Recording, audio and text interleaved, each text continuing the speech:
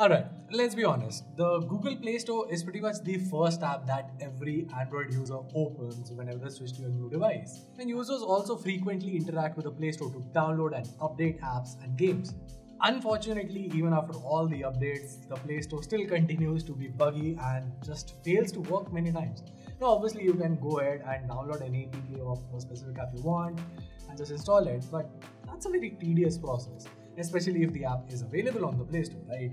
Why would you want to download the APK? So in that case, if the Play Store on your Android phone is not working, then this video is for you. This is one from Guiding Tech, and in today's video, I'll show you 7 very simple fixes for how to fix the Google Play Store on your Android device. Let's get started.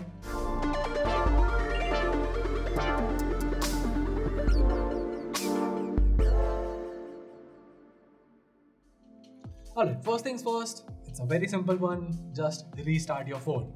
I know it's a basic trick, but worth trying before we move on to advanced troubleshooting options. Simply long press the power button and tap on restart to reboot your phone, and chances are your Play Store should work properly now.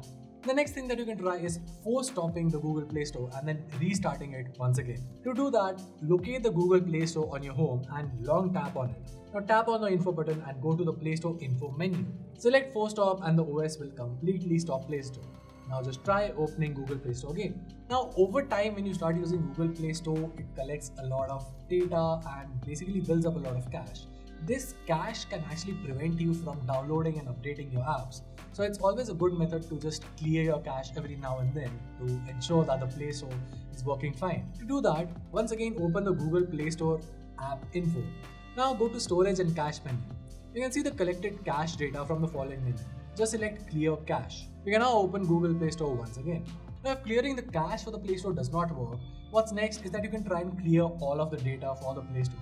Now keep in mind that when you do this process, you will have to once again log in with your Google account and set things like set up your payment methods once again. But as long as things work, what's the problem, right? To do that, head over to settings on your phone, go to apps and notifications and tap on see all apps. Now select Google Play Store from the following menu. Select storage and cache and tap on clear storage from the menu. It'll give you a warning, just tap on OK and you're good to go. Now another trick that a lot of users have said has reported to be fixing their problems with Google Play Store is to just disable the Google Play Store and then enable it. To do that, open the Play Store info menu and tap on disable and then just shut down the Play Store on your Android phone. After that, just enable it again. Now try to access the Play Store again on your Android phone. It should open usually, but if not, let's try the next method. Now this next method is most relevant for phones that have very low RAM. Basically, the thing is that if you have a lot of background apps running, well, the Play Store just does not have enough space to run and also download apps or update apps. So basically, your RAM is kind of the bottleneck here. The solution to that is simply by clearing out the background apps. If you have a good amount of apps and games open in the background, you should just close them to make space for Google Play Store. This is fairly easy, just open the recents menu and if you have a clear all option, tap on it, or you can just manually swipe them away to clear space in your RAM. Now if all of that failed, well, here's something that should definitely work.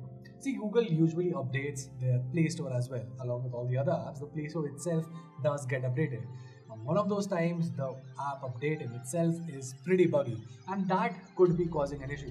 I mean, I'm sure when you bought your phone, the Play Store was working fine and it must have been a recent update after which the Play Store just started not working, right?